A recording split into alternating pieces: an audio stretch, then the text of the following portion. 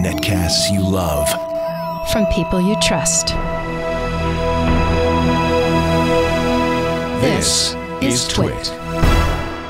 Bandwidth for Triangulation is brought to you by Cashfly at CACHEFLY.com. This is Triangulation, episode 86, recorded January 9th, 2013, The Black Blood of the Earth. Triangulation is brought to you by Pond 5, the world's stock media marketplace. If you're a media maker looking for video, photos, illustrations, music, sound effects, After Effects templates, or 3D models, check out Pond 5.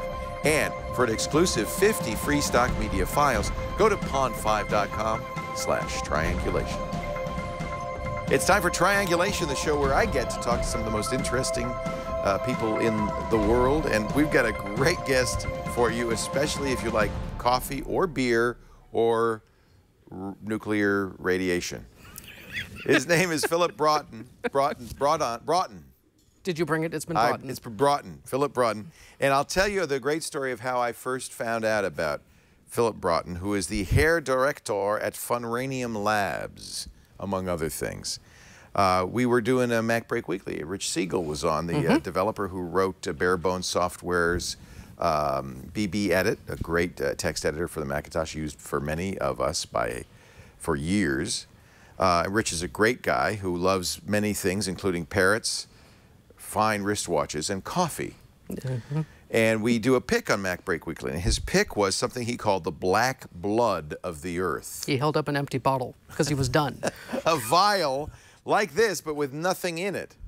And it looks kind of medical, actually. And he says, I love these. Now, we've talked about coffee before because Rich is also a fan of the very sweet coffee syrups that are big in Rhode Island. Yep, he sent me a bottle. Yeah, kind of weird stuff. It's the state drink of It Rhode is, Island. and I grew up in Providence, so I knew about Eclipse and the other one. In fact, I have some bottles in the back, but I don't drink that stuff anymore. I'm a grown-up now, and I drink I drink coffee.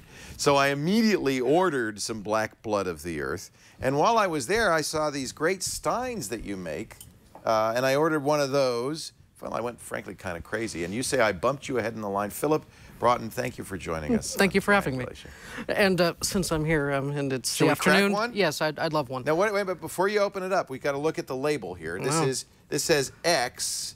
This is Guatemala Nueva Venus. So this is coffee. Go ahead, you can sample some. I'll hold up the another vial of this.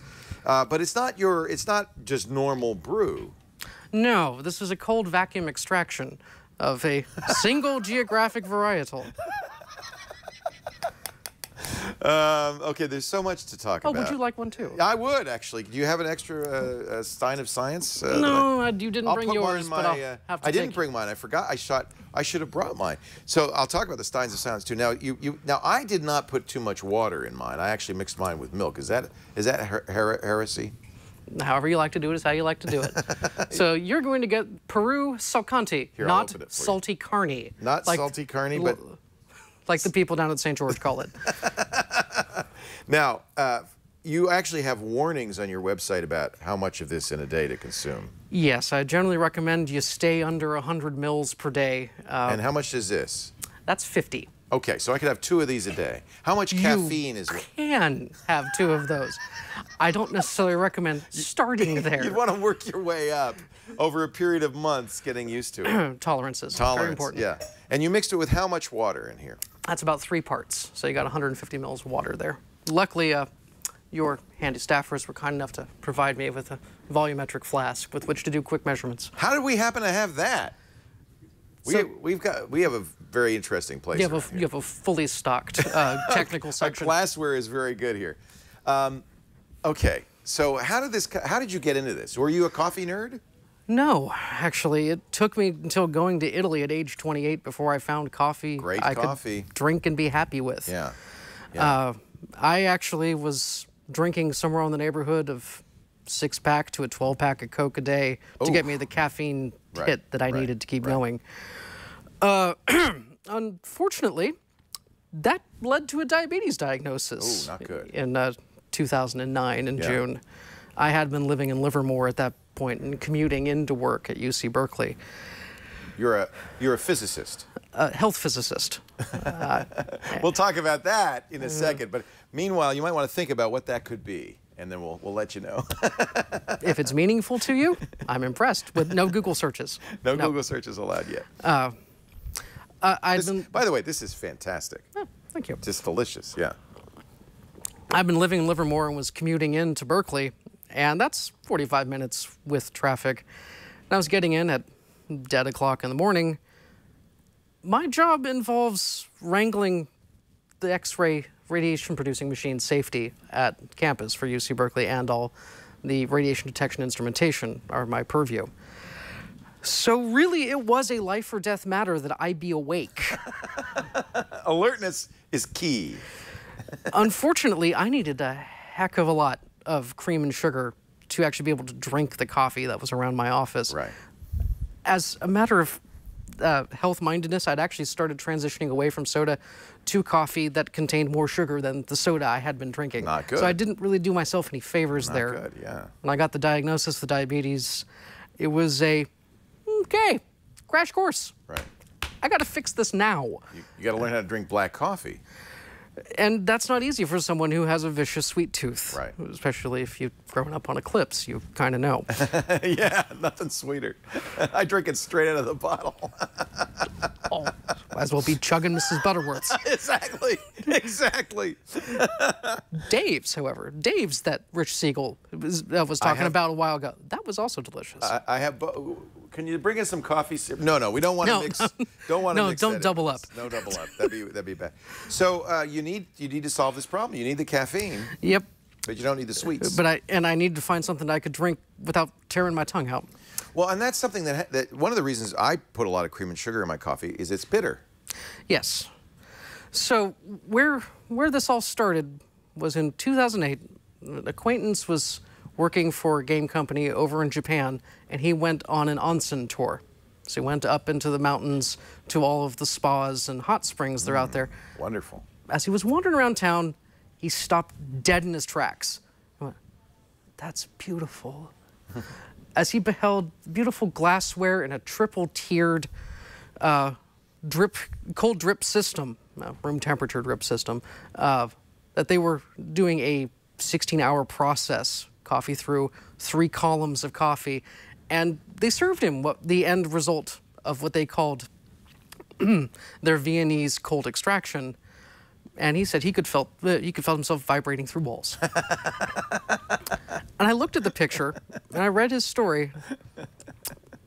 Then I looked over at the shelves of my glass collection, because before Funranium Labs came into existence, my home was known as the Phillip Broughton Home for Wayward and Virgin Laboratory Glassware. You collect this stuff. Yeah. It's beautiful. That's why we have some flasks here. It's really beautiful. That's exactly why. Yeah. Actually, when I brought my fiancée over for the first time for dinner, she walked into my kitchen and stopped dead and said, "I can't eat here." Why? She's a chemist. Oh. And has the chemistry training for thou shalt not eat or drink in a laboratory, and my kitchen looked like one. Yeah. I said, no, it's fine. None of this has been used for chemistry at all. It's strictly food. And 4 or 5 more times later, she actually agreed to let me make her food. So you're working on perfecting coffee making. Well, essentially. Making it acceptable to me. Yeah. When I looked at that setup, and I looked at my collection, I said, I could probably build that. Heck, I could probably build 3 of those. I was asked if I could bring my extraction rig with me, and the answer is no, for 2 reasons. One, process is the key for how to make it, and that's the secret formula that makes what I do special. Second is it wouldn't fit on your set. Yeah. Now, I bought, after hearing about this, I got intrigued by the idea of cold brew, and I bought a Yama cold brew drip tower, which I imagine is something like, I have it up here if you want to show it on the screen. It's something like, can you see my computer? Yeah. There it is. Something, I have that. That's very similar to what my friend found up at the onsen. And you'd fill the top part there with ice water, actually put ice in there, and you adjust, you titrate that little knob there, so it's about a drip a second. It's very slow. Roughly, yep. And there's coffee in that second middle part there. With a disc, a ceramic filter disc at the bottom of it. There's a completely superfluous, as far as I could tell, spiral. It makes it very pretty. But it's awfully hard to clean. Yeah, and it's so hard to clean. I can't think of it having any particular value, but it looks good.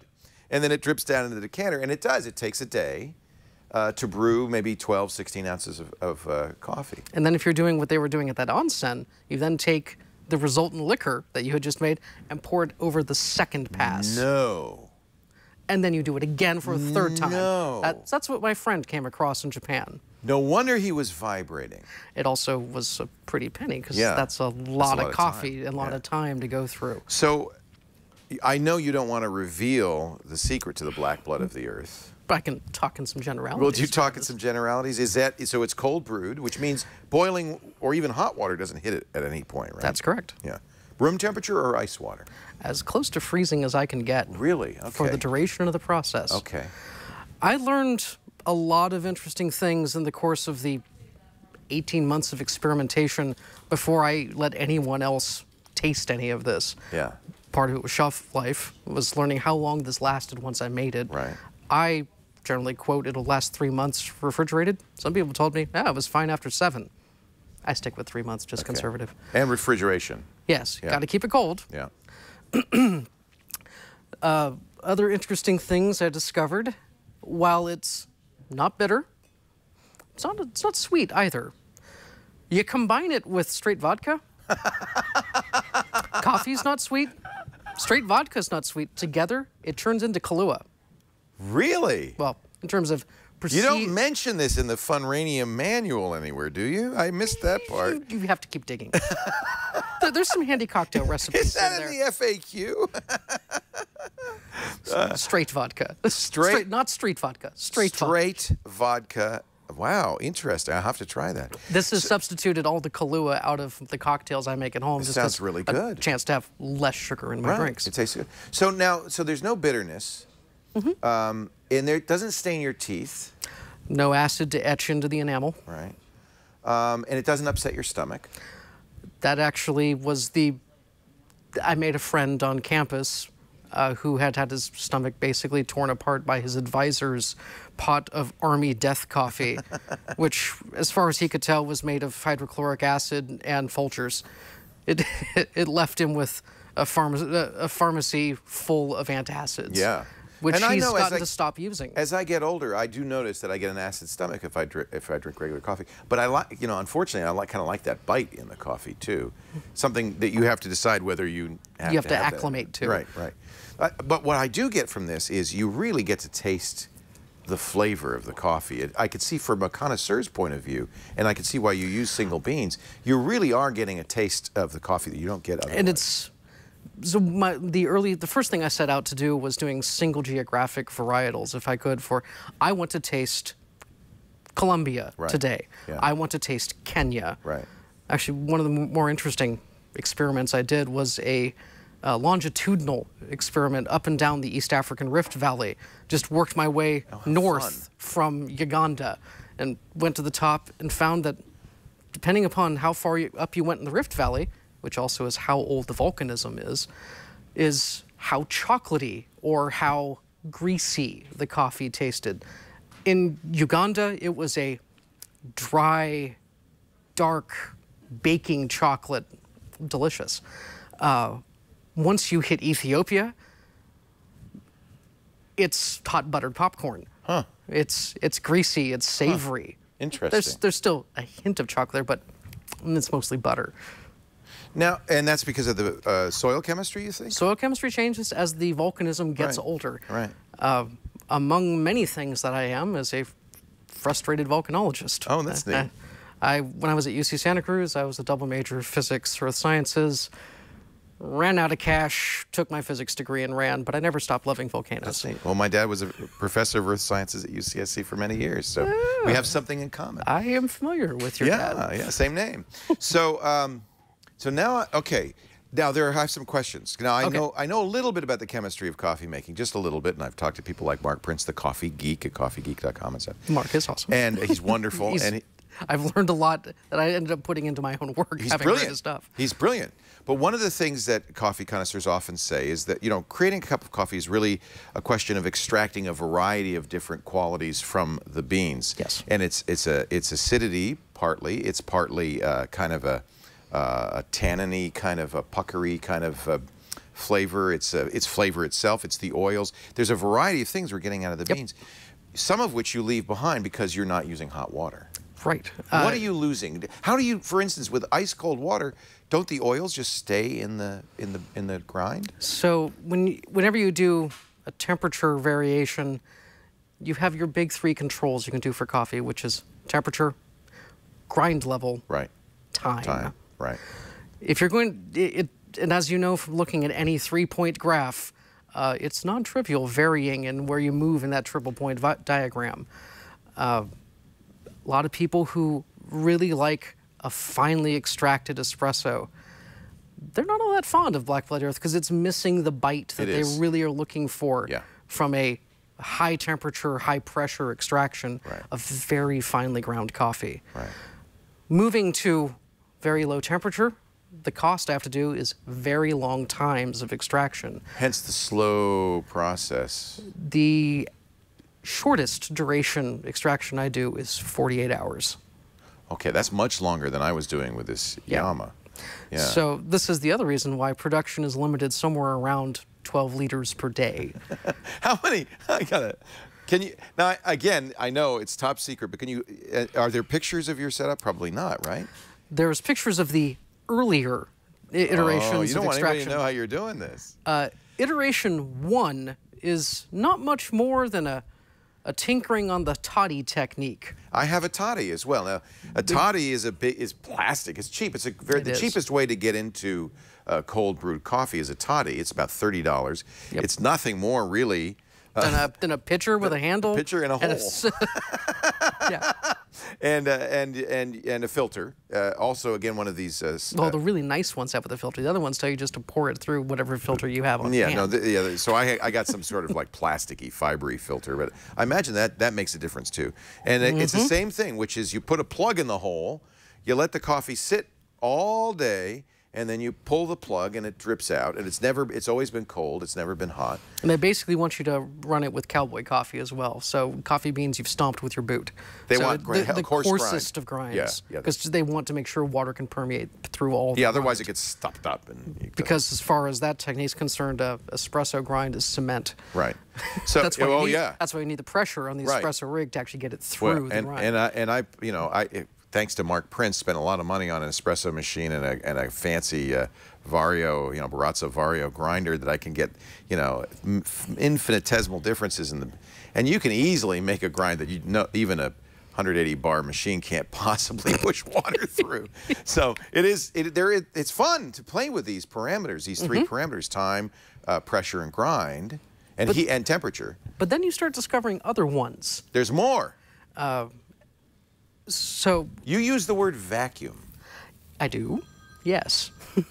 I have an awful lot of scientific gear at my disposal with which to work, so I can pull some fairly tight vacuums to really thoroughly extract on my coffee. By the time I'm done, the grinds are as dry as when I started. Because how interesting! Try not to leave anything behind. You're extracting every bit of the liquid. Again, you said if you don't have a hot elution over the coffee, you don't get everything. Right. So you need to get as much as you can. Right, right. So, the other thing, we mentioned I'm a health physicist earlier. So, pop quiz. Have you guys figured out what one of those are yet? Let's ask the chat room. Do you know? By the way, I guarantee you we got the coffee fanatics in here. And they note, by the way, that you remind them somewhat of a character on Breaking Bad. Oh, I hear that a lot. Who came to a bad end. I don't want to give you any spoilers, but he attempted using the lab equipment that they were also making methamphetamine with. Yeah. He attempted to make the perfect cup of coffee, and he mentioned pulling a slight vacuum. He didn't mention much more, so we don't know exactly. Well, I remember that what episode. He was making. I remember that episode, and my phone started lighting up. Is this what you're doing? I said, no, I'm not making meth. You're making the closest thing to meth you could that's legal using caffeine. How much caffeine was in this the vial I just drank? By the back of the envelope calculation, Yeah. You just drank roughly 2 ventis worth of caffeine. Oh, So, wow. That's somewhere like in the a order couple of 100 milligrams? 400? Is that what you were about to say? Something like Please that. don't.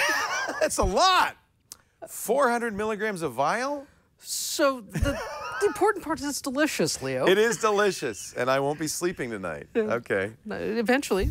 Actually, that's the weird thing that I've found drinking Black Blood Earth, because I'm now the maximally exposed individual. Absolutely. At 3 years and change. Yep. I can go to sleep happily. It's Really? willing You're just used to myself it. to sleep. Oh, It's I will sleep now. Yeah. And I can do it. Really? If I've had 6 or 7 cups of normal coffee, I can't do it. So there are other different qualities in There this. are other chemicals in coffee beyond caffeine. Yeah. So have you made a study of this from a scientific perspective, or is it all trial and error, empirical? So working at UC Berkeley, I have friends who work in the chemistry department. It's got to be a big subject of conversation. Oh, yes. So I offered samples for them to work with, and they're going to do a caffeine analysis on the gas chromatograph. Oh, good. And No more back of envelope. my friend came to visit me and said, I have some good news and some bad news. And I said, well, what's the bad news? There was so much caffeine. We blew the calibration on the filament, and we couldn't get any numbers. I'm sorry. What's the good news? There is so much caffeine. We blew the filament. We got no numbers. So essentially, it's an unmeasurable amount of caffeine. I lost my laboratory privileges at that point. It wasn't No. well, that lab manager, because I handed her a bottle, and thanks for letting us do work on her machine. She said, "You killed my machine and you gave me a bottle of this? Thank you, get out." Wait a minute. Are there actual machines designed to measure caffeine, or is this a general purpose? There are machines specifically designed to do it. Aqueous extraction gas chromatograph columns are not terribly common and also expensive. Right. We didn't have one of those at our disposal, Okay. so we had to do some other extraction techniques to try to figure out the caffeine analysis. And we may have broke some things. Now, speaking of a bottle, by the You way, want to sell this stuff to normal humans? And speaking what's of this? a bottle, You make a... Oh, no. Holy cow, because I've only seen these in vials. so This is a whole bottle of this stuff. this is actually a gift for you. Are you trying to kill me? Maybe. So, And by the way, I am not a novice at this. I am not a neophyte at coffee and caffeine consumption. I consider myself fairly advanced in this area. And still, it makes me very scared. this should keep you going for roughly a month. Let me see. This is great. Are you selling this now at Funranium Labs? Yes. That is a 1-liter bottle. Black Blood of the Earth. I love the label. That's actually made by the artist Molly Crabapple, who is another caffeine fiend, who I gave her a couple bottles at the behest of Warren Ellis. Actually, for those of you on the internet who are familiar with Warren Ellis, everything is Warren Ellis's fault. Blame him for everything. Yes. In the early days of me tinkering with this, I'd been discussing it on LiveJournal, and Warren had been following with rapt attention. I wasn't aware he had. I used Warren for my very first international shipping test for... He's in England. He's in Britain, right? He's in England. Yeah. To see if it could go overseas without getting interdicted by authorities. And I'm so sorry. would it still taste good in arrival? And it did. And he asked me, could I please caffeinate his evil dwarf, Molly Crabapple? And I happily did so. She then, right after Christmas, said, can I please make a label for Black Blood for you? And I said, ow, wrist twist, Yeah. please. And then she sent me an email a week later, said, I don't know what to do. I've been thinking about an octopus enveloping the earth, but that reminded me way too much of the Kraken label. I'm lost help. This is I was so good. already several beers into the evening, and I said, the beer tells me that coffee was first discovered by goat herds in Ethiopia who noticed their herds got a little jumpy and bouncy after think that's nibbling true. on the bushes. Yeah, bouncy, yeah. So the beer tells me a science goat with hardware. And he needs a fabulous mustache. So the ineffable mustachioed goat of science came to happen. Oh, he's beautiful. So thank you, Molly, again for making this for me. Oh, that is great.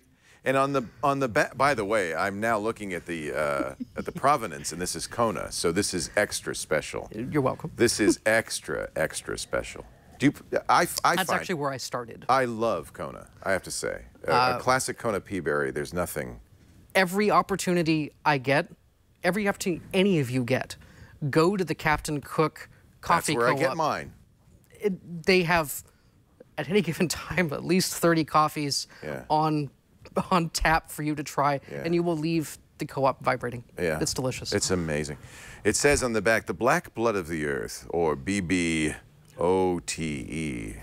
is a cold extraction concentrate of single geographic coffee varietals from around the world in the interest of not damaging or masking the delicate flavors of cream and sugar. See, you were very kind when I said that I was doctoring my coffee. Yeah, whatever you like. That's nice of you. In the process of leaving harsh bitterness and acidity behind, the caffeine was super concentrated as a pleasant surprise. Whoops. Serendipity. Served cold and undiluted, which would be in a shot glass. Yes, shot glasses are a very good measure. In the United States, we don't have a standard shot. Yeah.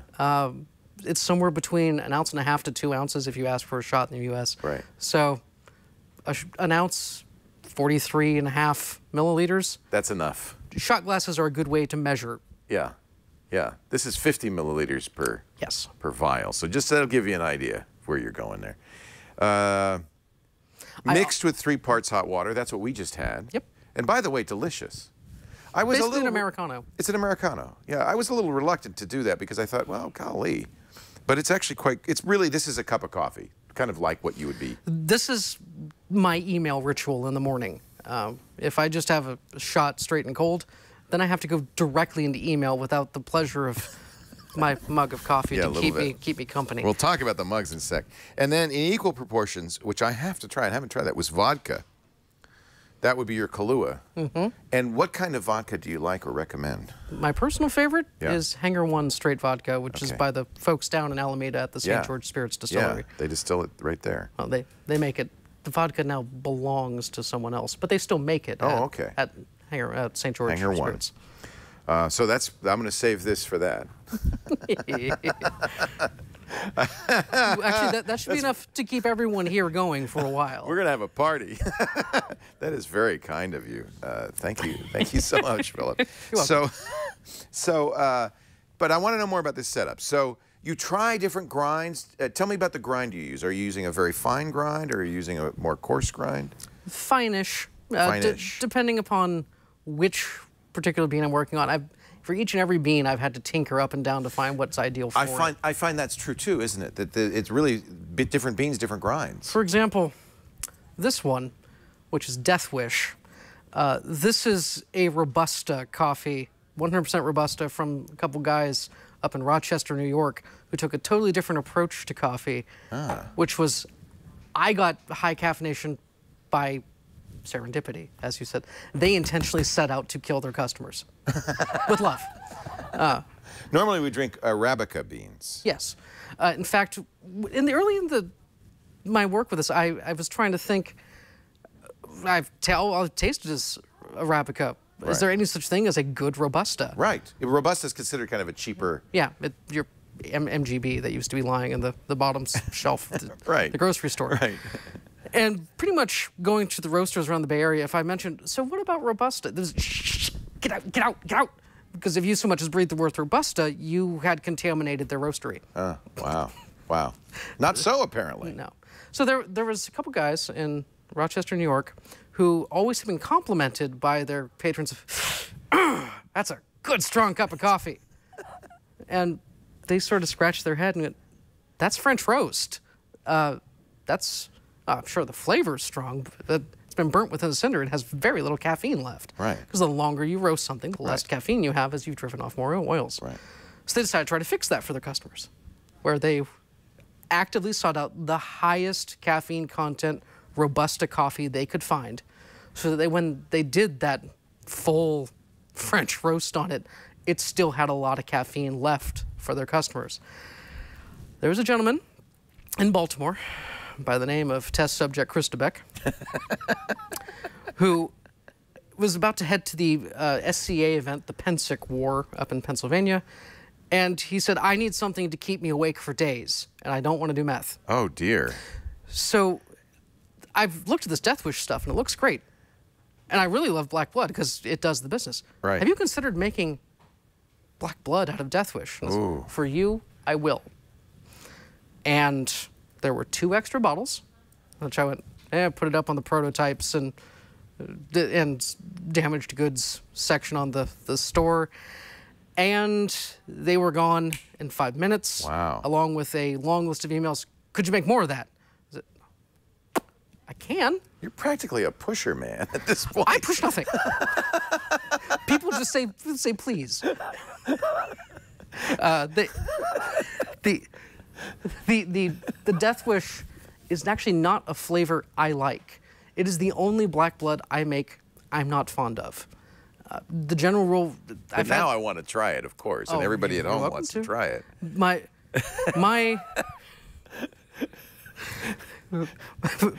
My general rule, and I've got asked this question a lot of times, is there any coffee you make you don't like? And, That's one, huh?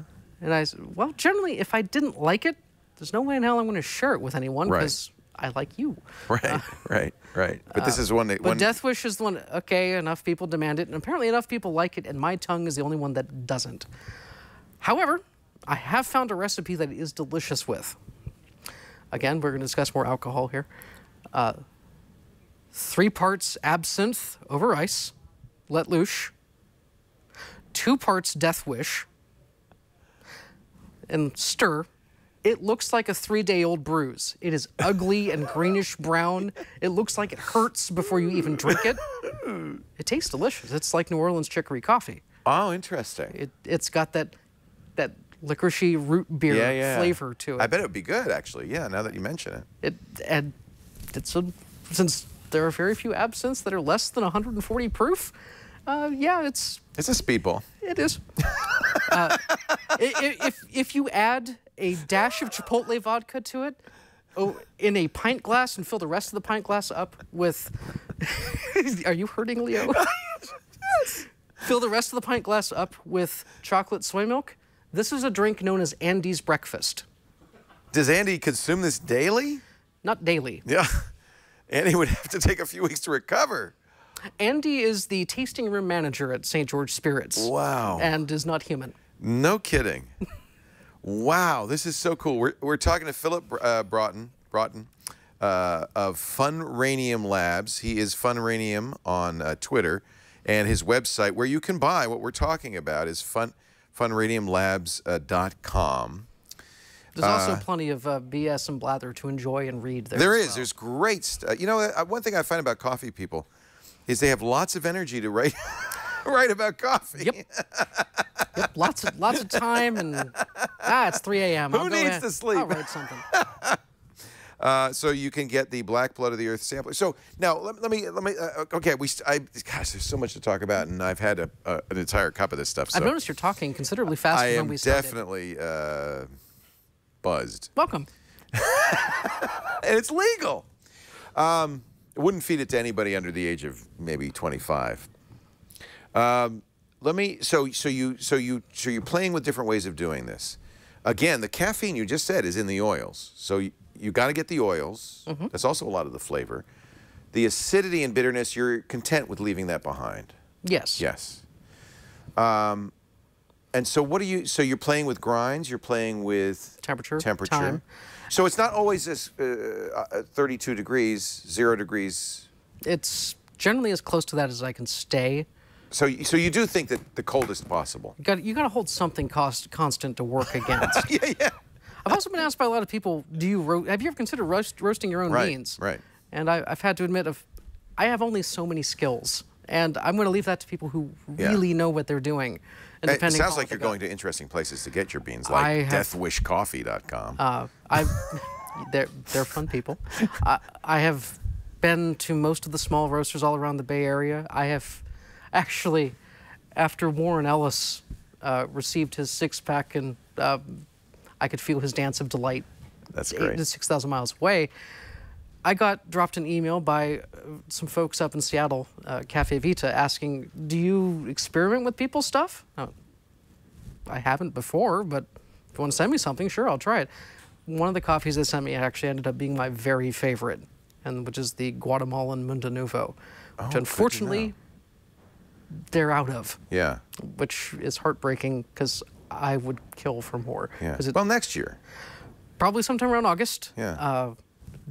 The problem with doing small geographic locality coffees from single farms is they run out like that. Sure. Which you do a... But wait till next year. It's not bad because it creates a scarcity. It creates, you know, it's not, if there's not a plenitude, you enjoy it when you've got it, and then you have to wait till August or whatever. Patience. Patience. Patience.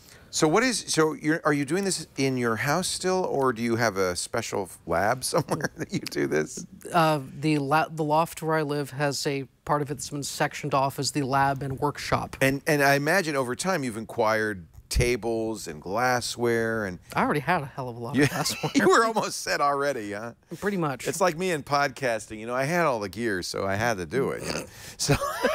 So okay.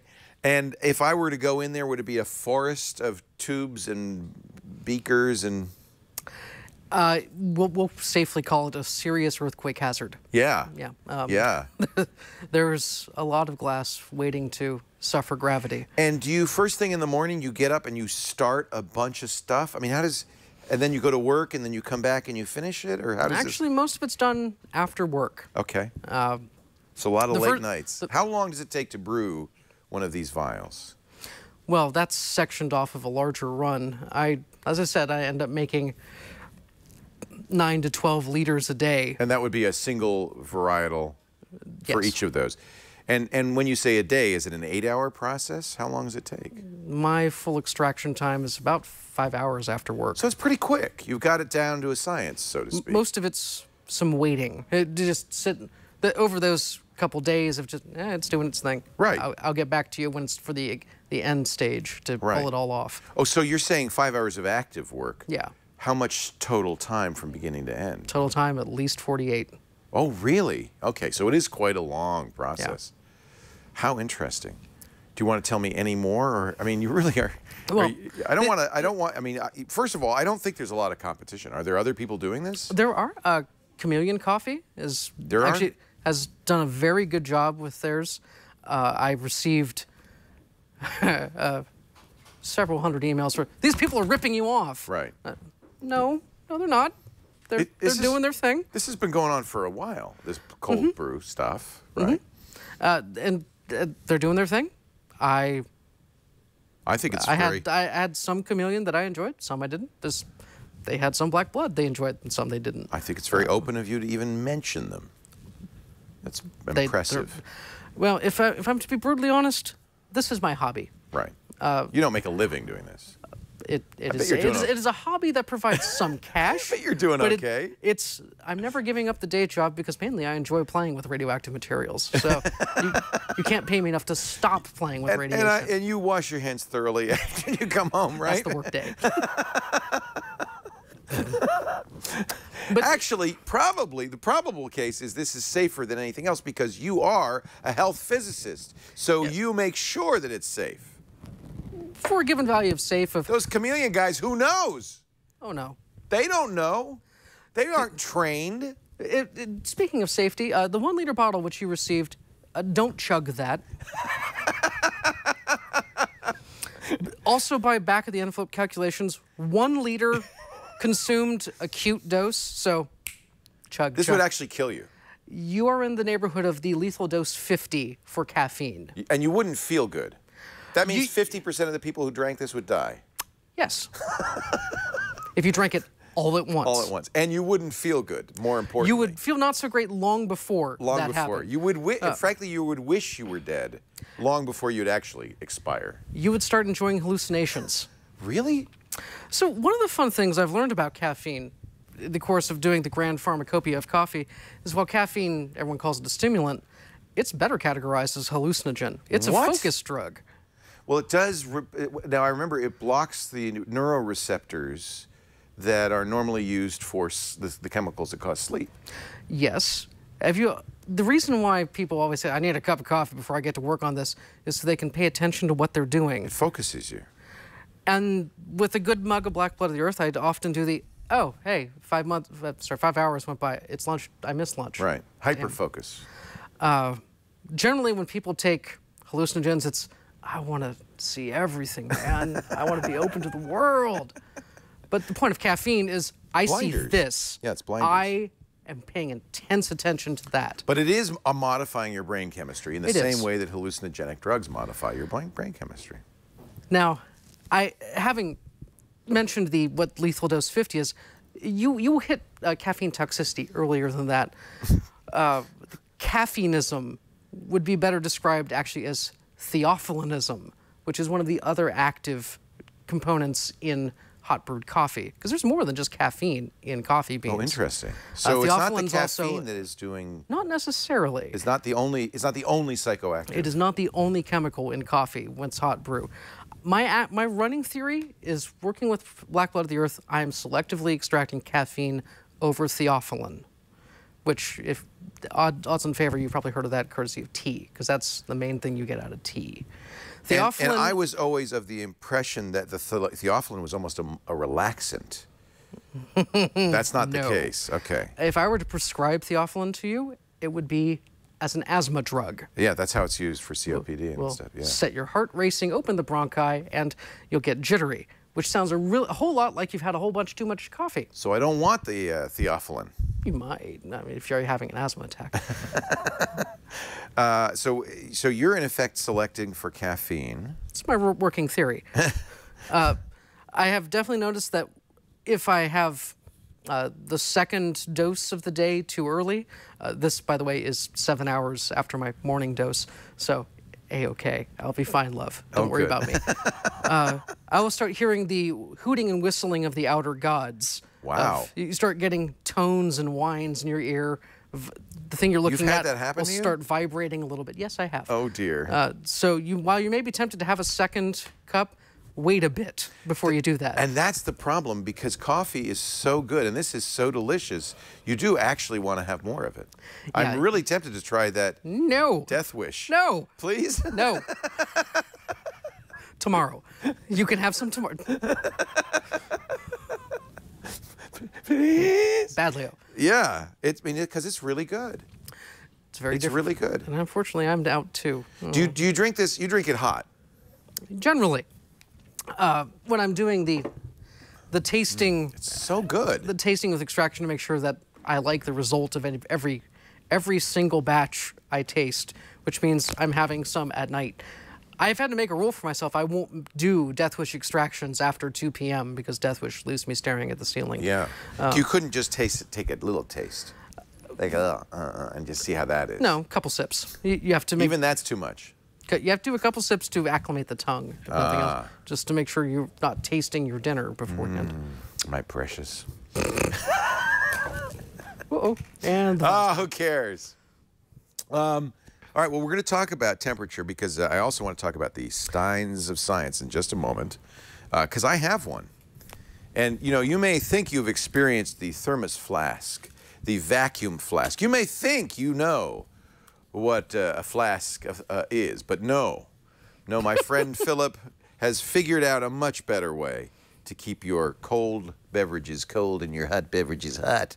Before we talk about that, let's talk about our good friends at Pond 5, the world's stock media marketplace. If you're up at 2 in the morning and have the urge to create a PowerPoint presentation on the value of caffeine in daily creative life, perhaps you need some illustrations. Where better to go than pond5.com?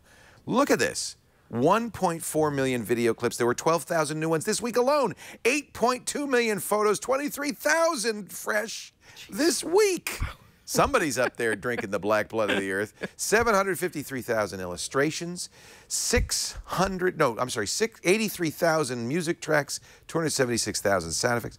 This is great for presentations, for podcasts, for any kind of multimedia creation. Pond 5 And one of the reasons there's so much great stuff there, it's a marketplace.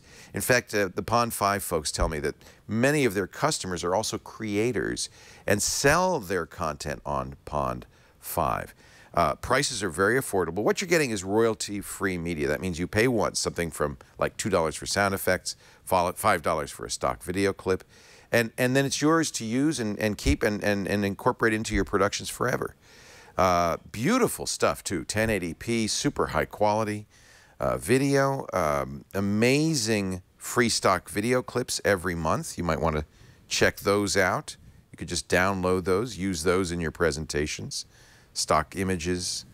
And the people who use Pond 5 and create content to sell on Pond 5 love it because it is the fairest place for stock media creators. They give the highest royalties, and you set the price.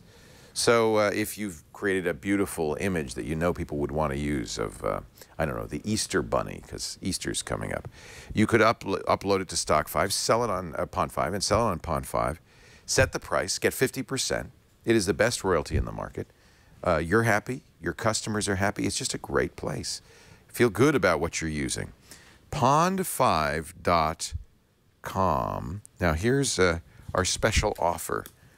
Are they still doing this? I thought this was only going to be in November and December. I'm hoping this is still going. Still going. That's great. If you go to our website, pond5.com/triangulation, let me just check it just to make sure it's still doing it. You get 50 free stock media files of all kinds. There are a couple of benefits to doing this. One of the reasons they want it costs you nothing. Yeah, they're still doing it. Is because you'll get a sense of what the browser's like, of how to use Pond 5. You'll be setting up a Pond 5 account. And so I think they know that if they give you these free, you're going to get some benefit from it. Look at this video of Stonehenge. This is gorgeous stuff. Pond 5. Oh, and you can see, I like this too. You can see the creator, and you can see what else he or she has done. And that's nice too, because if you can become a fan of somebody. Listen to some of the sound effects. Fiery smoke, look at that. There are people who specialize in this stuff. Just great stuff. Pond5.com/triangulation for 50 free. Fire. Isn't that beautiful? There are people who specialize in, by the way, there's a watermark on it, but when you buy it, of course, there's no watermark, who specialize in this. This is hard to shoot yourself, as I'm sure you would imagine. Lighting is difficult and all that. And, I know where my skills are. Yeah, that's not that. But let's say you wanted to do some, great creative and, presentation of what it feels like when you've had 200 milliliters of the black blood of the earth. Then you could have, see, I love this. This is beautiful. Pond5.com, I love them. And you will too. Try them out today. They're theophylline free. You'll like it for that reason alone. What's interesting is more and more research says that caffeine, coffee in particular, is good for you.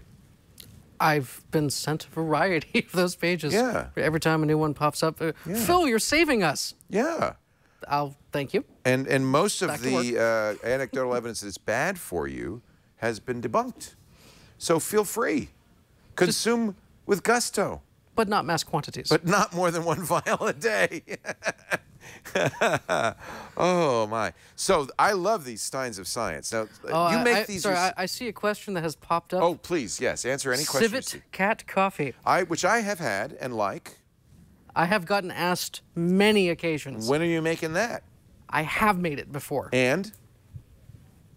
It didn't taste that great. Didn't like it. It wasn't that much different than the normal hot brew. It's very expensive. The premise being that the civet cats eating these beans and passing them through their digestive tracts are in some way leaching out the bitterness. It wasn't bad, and that's exactly what they're doing. Yeah. The digestive enzymes of the cats are cleaning up and filtering out, soaking out of the beans. Polishing it, if you will. Yeah. That's one way to look at it. It didn't taste much different. Yeah. It does if you hot brew it. Because you're cold brewing it, I bet you don't. There wasn't much left to go. So I've gotten asked, have you tried the civet cat? Have you tried the elephant coffee? Have you... Elephant? Really? Yes. You know the story of how this came about? It's in Wikipedia, so it's got to be true. Oh, no, don't get my girlfriend started there. Is she a librarian by any chance? No, she's a chemist, and every every time she started class, she had to begin with Wikipedia, not a primary source. Secondary. Feel free to start your Starting research point, there. Start but there. don't end there. Yeah. Well, I think this is true, is that when the Dutch colonialists came, I can't remember where, Sumatra or wherever came, they took over the coffee plantations. Batavia, but whatever, one of them places, something with an A at the end. They came and they took over the coffee plantations, and they told the indigenous population, you can harvest the coffee, you can grow the coffee, but the coffee is for us. We're drinking it. And of course, it commanded a healthy premium. Yeah. It was not quite opium values. Yeah, but take close. away coffee from somebody like you and me, Bad and you're times. Bad times. You're not going to be. So the indigenous people started to notice that the civet cats that came and raided the coffee plantations tended not to digest the bean in its entirety, but to excrete it. And started collecting the beans, which the Dutch apparently didn't want, from the cat poop, brewing it up and having a fine cup of joe. And so that became a local tradition that eventually the Dutch probably figured that out. There are a couple coffee varieties that have always been touted as being very mild. Right. That if you don't like coffee, you'll love these ones. But I like coffee, so I don't. The Sidamo, Ethiopian Sidamo, and Sulawesi, which is another Indonesian. And what is it that's characteristic of them that people don't like? Is it bitter? It's bitterness. No, it's generally people don't like the bitterness or acid. Right. But these two particular varieties are normally quoted as being, these are very mild. Mild, not bitter. Which means there's not much there to start with. Right. So I have to have something I can extract from. If there's nothing to extract from, to throw away. there just wasn't much anywhere to go. So I've tried it, guys. You don't have to ask anymore. Yeah, and I'm not having any more civet because I see now that the modern civet coffees, they're kept in pens, and it's not a very pleasant environment for them. So because now it's industrial production. Yeah, makes sense to me. That's the Kopi Luwak coffee, and it's also insanely expensive. It is, but it was worth trying at least once. What's your favorite? My favorite is the Guatemalan Mundo Nuevo. Oh, that's right. You said that, yeah. That Cafe Vita provided to me. A close second that I'm working with now is actually from a coffee roaster in Chicago named Ipsento. They have a Panamanian that I'm very fond of. That fresh grinding of the bean, putting it up into process and extracted and drinking at every stage of the process. It was blueberries. Oh, neat. Blueberries and milk chocolate. Neat. Do you have any of that on your store right now? Not right now. So that's one thing to note, is that you are making this, and you're making it with whatever's available, because it only has... It has shown up in a couple people's Sampler 2 packs, because the Sampler 2 packs have Death Wish, Panama, Colombia, Peru in it, and 2 mystery vials, which are at my whim. So my whim at times has included people getting the Ipsento Panama. But you will get the Nuevo Venus. The Nueva Venus, unfortunately, which we just had, that's the last of it? That finished in December. That was the substitute for the Mundo Nuevo. It was good. It was really good. Small batches. I'm sad. Small farmers. They do good work. That'll make me They feel need to make more. So in fact, that's how I got introduced. You get 5 vials. 10 vials. Pack. Oh, that's good. So they're 2 of each. $5 each. Pretty much. And and it's a good way to sample it. There's basically a couple of cups of coffee in there, unless you do what I did, which is pour the entire vial. Yeah. Oh, hello, sampler pack 2. There you go, right there. And I highly recommend this. Now, you're not going to get this right away because you're making it right now, so it says the 20th. So you saw that. The pre-orders will be completed by January 20th for the slots that are currently up. It's all your fault, Leo. Now, I don't know. Did we do that on the air? No, I think it was before the show began. So Rich Siegel says, Black Blood of the Earth, you got to try this. I order some. What happened? So he held up his empty bottle to you. I think we almost put you out of business. No, you just cost me 2 months of sleep and caused a lot of angry faces from my fiance. Are you ever coming to bed? Are you done yet? Can we ever have the house back from shipping boxes? Oh my God. Good. But I hope we introduce some people to your coffee. With every stage of a wave that has hit Funranium Labs, I have learned a valuable lesson. What's that? First, it was Warren Ellis proofings to make sure that the servers could handle him. Him alone? Him alone. So really, I had hit the point of, yes, I've Warren Ellis proofed the website. Then you happened. And I take it I was as bad as Warren Ellis? far worse. The Twit army is large. It is large and it loves its coffee. But the server survived. Good. I didn't have inventory controls in place, however, which is how I ended up with a 2-month backlog that I got to do a lot of apologizing for.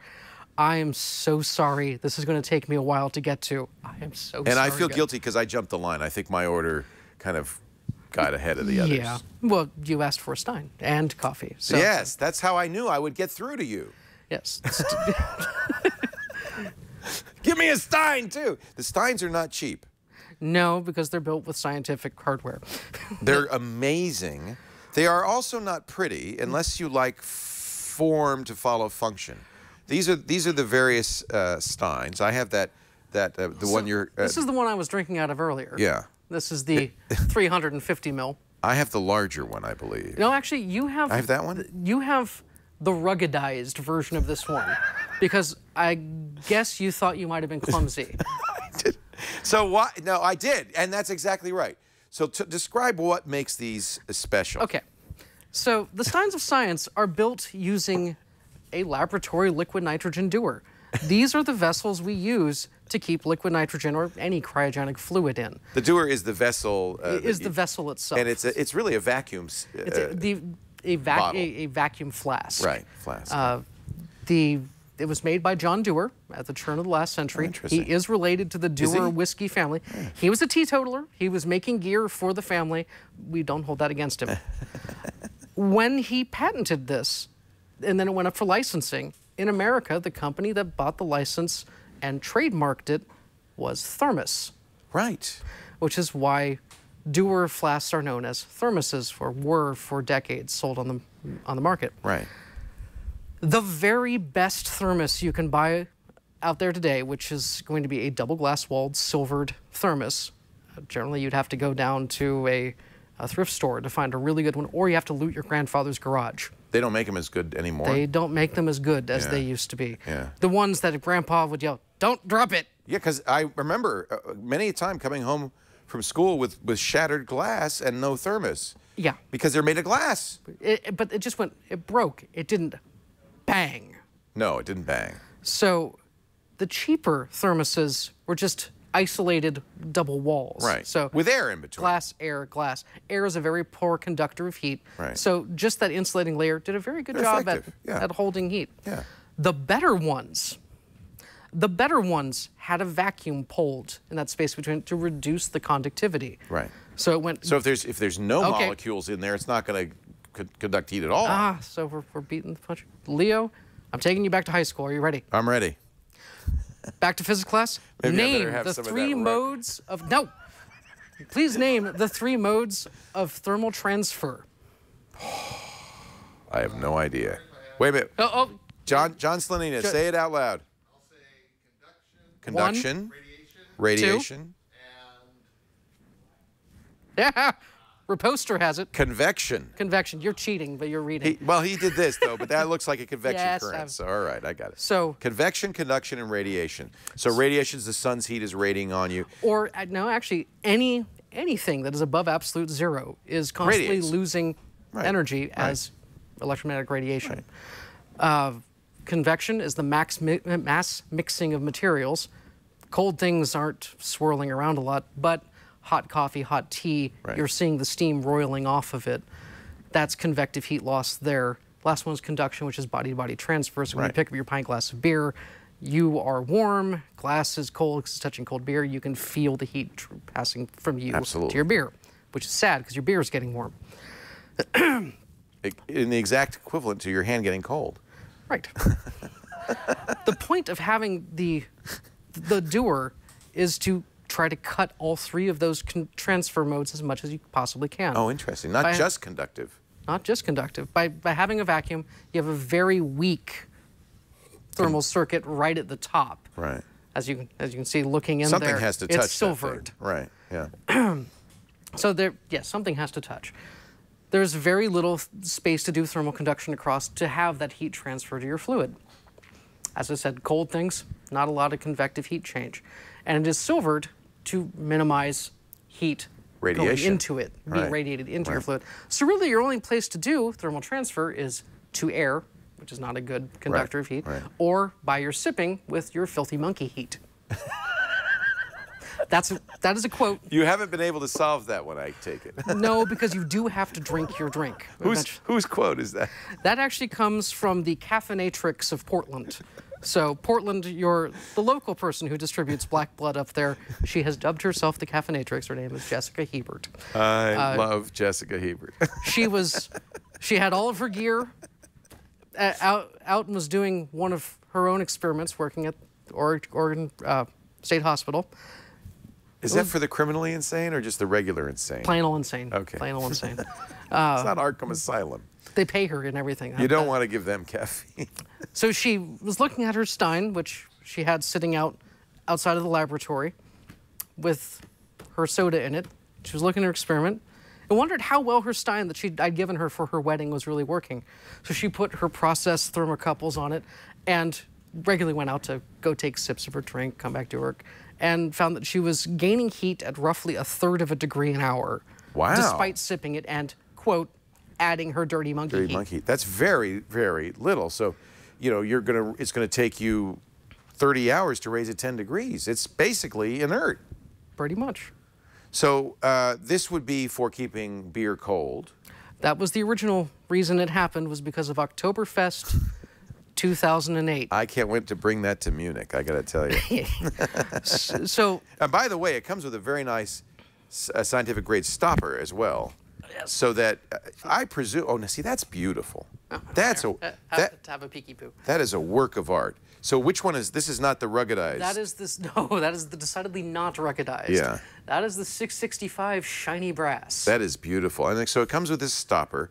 If you put a hot or cold liquid in here with a stopper and did not add your monkey heat, it would go probably days or weeks without much. Days, yeah. The one you're holding right now, as you can see, the mirrored silvered glass there, unlike this one. Yeah, this is more like the one which I have. Has the aluminum shield on the side of it. Oh, that's pretty. I like that too. Mine has seen a couple years of abuse. Yeah, it looks like the oxidization on it. Prost! Oh, yes, that's an important teaching opportunity. So what you have there is bare silvered glass right there. Bare silvered glass. So if you were to break that, it would shatter most spectacularly. Oh, this is not metal. That's not metal. That's bare glass. Oh, okay. So remember, Do they make doors like that are all glass? I guess yes, so. Yeah. They most certainly do. As I was telling you, the best thermoses had a vacuum pulled in them. The very best thermoses had about 1/10 of an atmosphere of vacuum in the space between them. These are laboratory gear. There is a 10 millionth of an atmosphere. Holy cow. When you break these, there's an implosion. They implode. Yeah. It sounds like a gunshot going off as they shatter. Wow. That's why I got the rugged one. Yes. You treat them as delicately as you treat any other piece of glassware. While those are beautiful, I like the full metal This jacket makes me, more. I'm afraid this is going to implode here. But it's like a vacuum tube or a television, Exactly. not a modern television, but an old Under CRT. vacuum. They're under vacuum. Of course, with that, now, are you making these or are you buying these? I'm purchasing dewars that someone else has already made and then converting them into Steins. Okay. With the magic of attaching a handle. And now, hence the clips around here. Now, I get asked by a lot of people, all you did was attach a handle. What was? To which I, as the former cryotech, said, attach a handle without breaking it. That's not easy. Means. Yeah. So you'll see there's a warning on the base there that says wear safety glasses, gloves, smock while consuming. No, this is not because it assumes you are a messy drinker. It assumes that you are using it for liquid nitrogen, which you certainly can still do with. So this is the original. So if I were to get some liquid nitrogen, this would be a very good thing to store it in. Which is why I have the warning label on there, because you can still use it for its original purpose. I might. It's great for ice cream.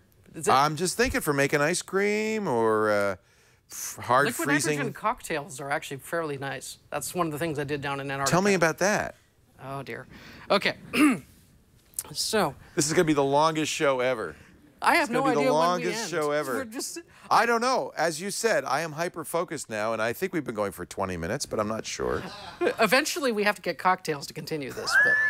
But Bring me the vodka! oh dear.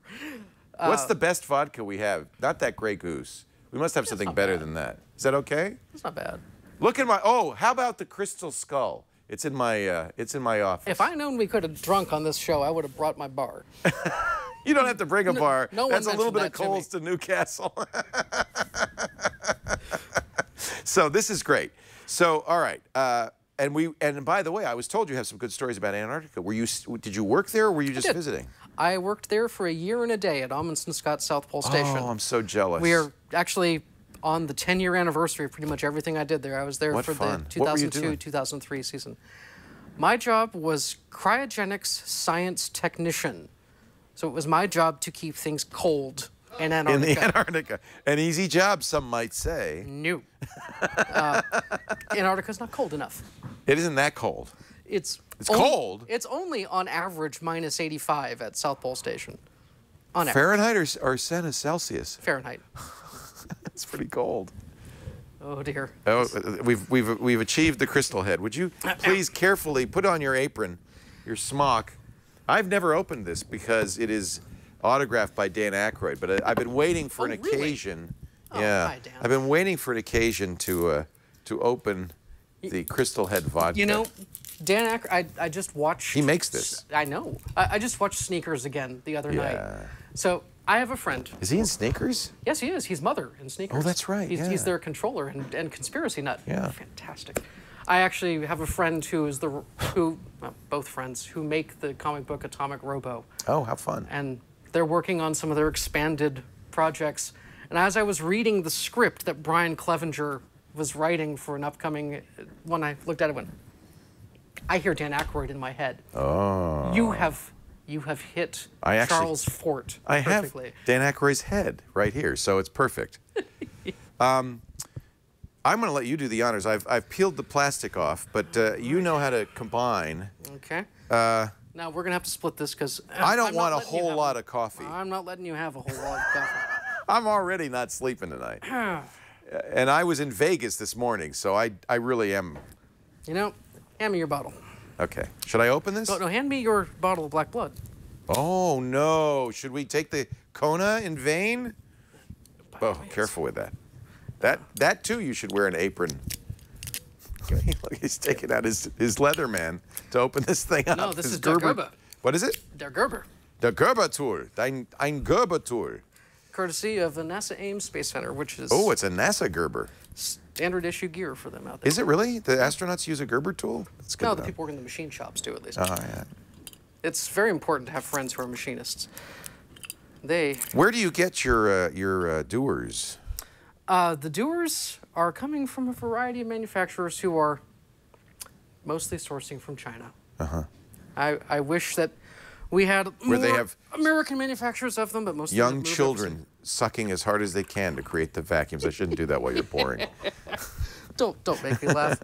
There's just a very small amount of that. Here you go. And then I'll let you, Dash. because you know how to make this Kahlua thing that you're making here. I think Dan put this one in by himself. There's no Gerber tool for this. All right, there you go. Oh, Dan, how we miss you.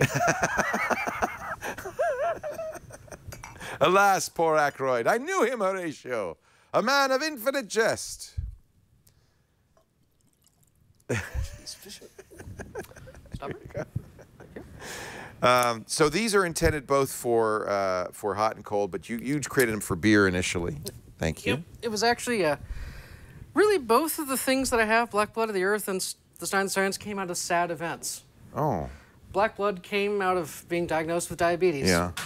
The Steins of Science came out of receiving furloughs from the University of California. Oh, dear. When we were having our budget troubles several years back. Yeah. I had, well, that very first furlough day, I took my fiance into work because she still had group meetings. She was still doing research. So I dropped her off, went back home, sitting in the kitchen in my underpants. Something you'd be doing a lot of in the days and weeks to come. This is not a day off. I still have to go pick her up. So I can't I can't start having cocktails at 9 in the morning. Oh, no. What am I going to do? Oktoberfest is this weekend. Where's my Stein?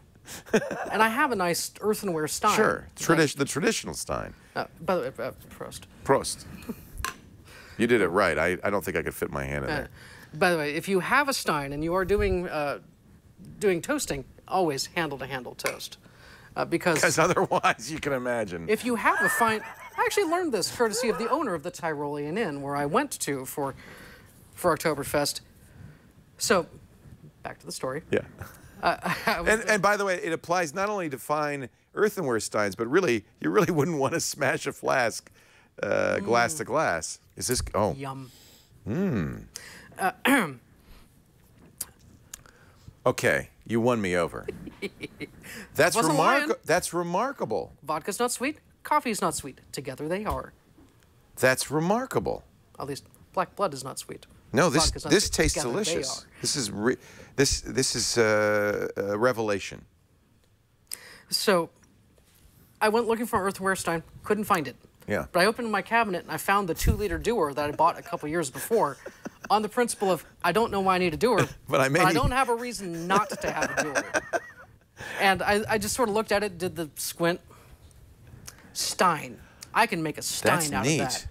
And 9 hours and quite a bit of blood later, I had one. And we went to Oktoberfest that weekend at the Tyrolean Inn down in Ben Lomond. And you brought that.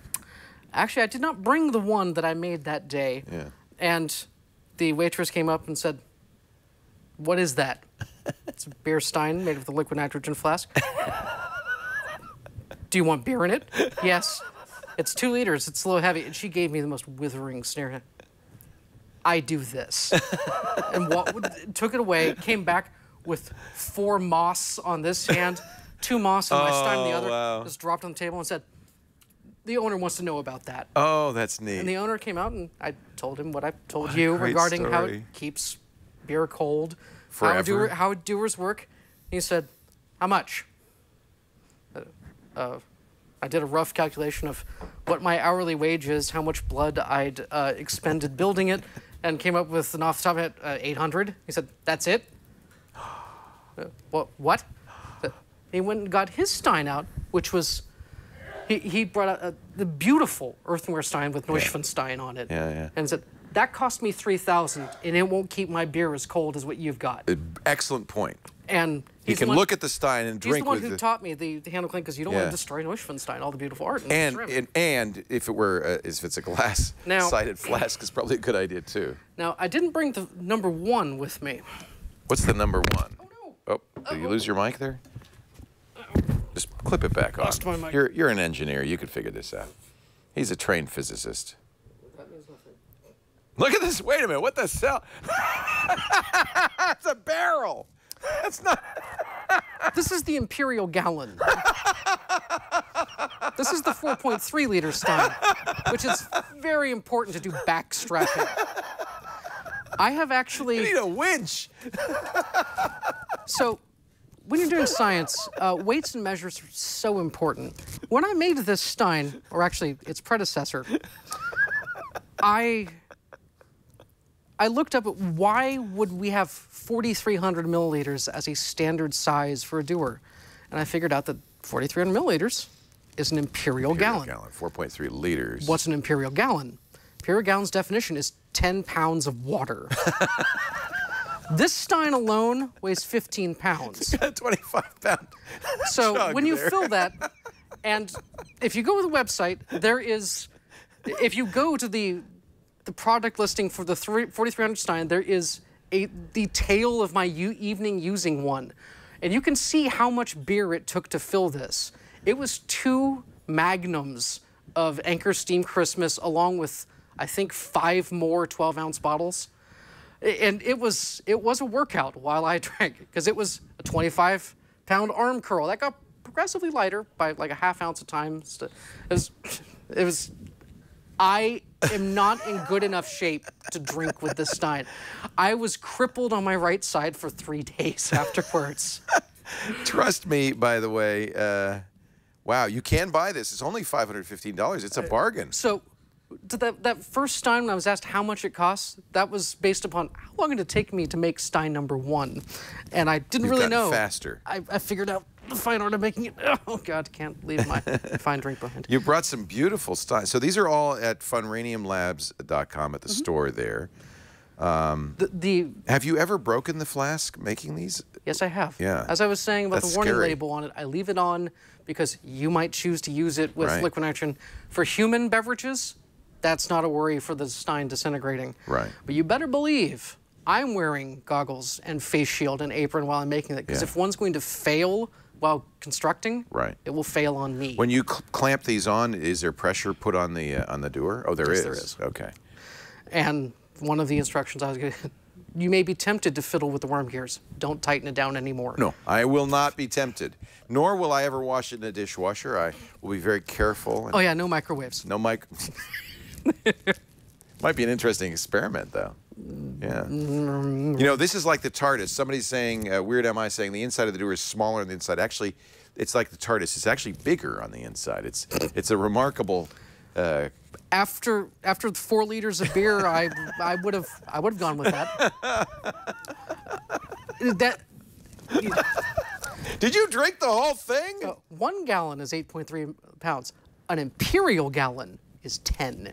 So actually, this is an important thing for you to know. Should you pick one up, the most common one is the 665. 665 milliliters is an imperial pint. Ah. It's vitally important as good and honest Americans that when you go to the bar and present that to the barkeep and say, I'd like an imperial pint of beer, and watch them as the auto-delete of the word imperial happens, and they serve you a full Stein. Right. And you were honest, you said imperial pint. Right, right. And they gave you 4.5 extra ounces of beer for free. Thank you. You were honest. Can we buy the silvered one online? Is You that can. also? That's the shiny brass. Shiny brass. And rugged is the one you're holding. No, rugged is the one you have. That's the one I have The one at that home. has the silicone sheath Yeah. between the glass and the shield. Yeah, there's actually a funny story online about why that silicone sheath is there. Was unexpected. Yeah, that's not what I ordered. And yet, Prototype, I'll see if it works. sell it to Leo. No, you didn't get the prototype. The prototype actually belongs to a man named George, who actually builds beautiful scientific structures for us. Oh, neat. If you need to build a lab rack, if you got to hang everything off it, George probably built it for you if Oh, you're that's at neat. Lawrence Livermore or Lawrence Berkeley. We should get George. So there are, you are still working on the samplers. Is there anything in stock, or are you? Well, I have no idea what's still in stock. Nothing's in stock now, I could guarantee you. Really? Well, we'll see. Oh, dear. Oh, no. Let's put it this way. If you order now, you may or may not get it soon. You will get it before, it will go out in the mail before the 20th. Okay, so you're That is the promise. That is the promise. Courtesy of the inventory controls I put in because of you. Did you? Oh, you did. Okay. The good. inventory controls went into place shortly thereafter with the, I'm not going to grab you like my fiance grabbed me and said, you will fix this. This will never happen again. So the Leo Laporte Memorial Inventory Control System is now in place. I'm glad there'll be a memorial for me someday. Funraniumlabs.com. I would love to hear some stories about Antarctica, but you're going to have to come back for that. There's actually quite a few of them on site. If you go hit It's great. the There's blog site, yeah. hit the Adventure and Radiation tag. There's lots of Antarctica stories I in there. thought we'd also talk about, that. Explain, though, we have to explain what a health physicist is to those who were here 17 hours ago when we began the show. So a health physicist is the term that was come up with during the Manhattan Project to describe the people that were watching the workers making the nuclear weapons, to make sure that they stayed healthy and weren't exposed to the materials they're working with, and incidentally didn't break anything.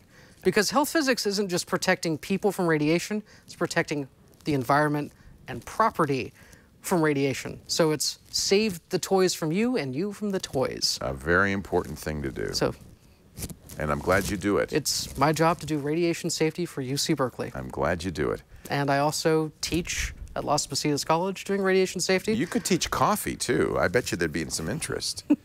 This is fat. And if you put a little... No, Kahlua- Mark can truly teach coffee. Mark is great. And I hope Mark is watching because we were saying his ears are burning, definitely. Cold brew coffee is a little different from what you might be used to. That's why it's a good idea to try the sampler. I'm an espresso guy, so I like that bitter flavor. But I have to say, with the vodka, I'm wondering if you're going to like the Death Wish. I might try the Death Wish. I'm taking it away No, from you. don't take. Yeah, I just because I would probably try it now, and that would be bad. That would be Tomorrow, very bad. tomorrow, try it. It's more awaits you at funradiumlabs.com. Straight up, iced, hot, With or absinthe, vodka with or drambuie. absinthe. I'm gonna There's- try it with absinthe. We've actually compiled quite a few cocktail recipes as people have tinkered over the years. That and my primary tasting subjects is the tasting room at the St. George Spirits Distillery. I have 24 of some of the finest refined palates I can come across right on the other side of Alameda from me. Say, here, try coffee. They say, here, try this unlabeled bottle. So it's a fair trade. I haven't gone blind yet. Their hearts haven't exploded. Everyone's happy. Straight out of the still, baby.